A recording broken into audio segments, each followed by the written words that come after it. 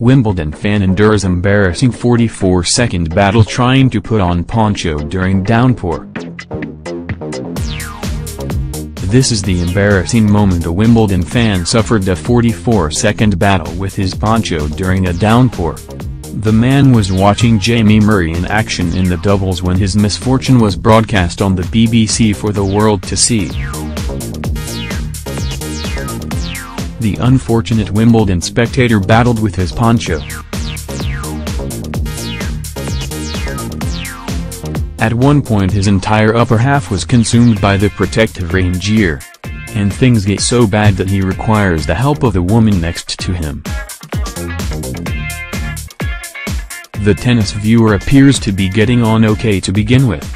His right arm slots into the correct sleeve, but then goes back in, before his left arm then gets tangled up.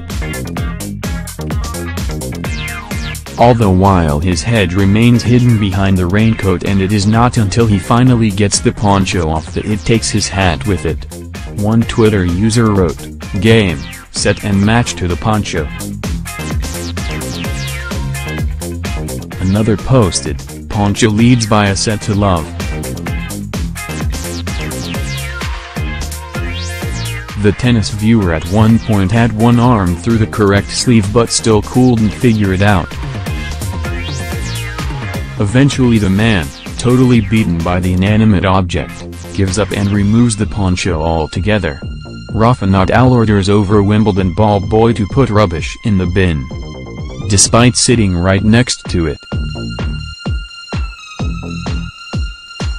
And a fellow user said, "You've got to love the Great British Summer, poor man, this is the kind of thing that would happen to me."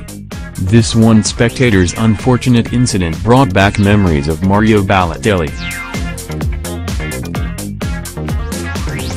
The former Manchester City striker struggled for more than a minute to put on a bib back in 2011.